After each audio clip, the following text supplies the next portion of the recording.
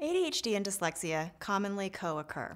So approximately 25% of children with ADHD have reading problems, and the converse is true. Approximately 25% of children with reading problems also have ADHD.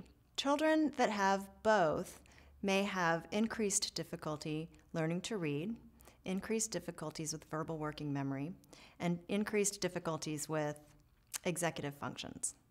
Very often, children who have both ADHD and reading problems have what we call a double deficit. So in addition to having problems with phonological awareness, they also may have very inaccurate reading because they may see the first letter and then not pay attention to the rest of the word.